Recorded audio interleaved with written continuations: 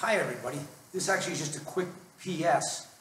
This message actually should have been put at the beginning of the video you're about to watch. We did some bag work, and after we finished the bag work, we realized that Olivia didn't have her gloves on.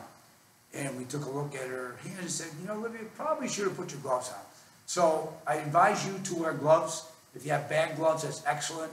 If you have just regular sparring gloves, you can put those on too. But put the gloves on to protect your hands, and also it allows you to punch a little bit harder without worry about injury. Okay, good luck and have fun. Os.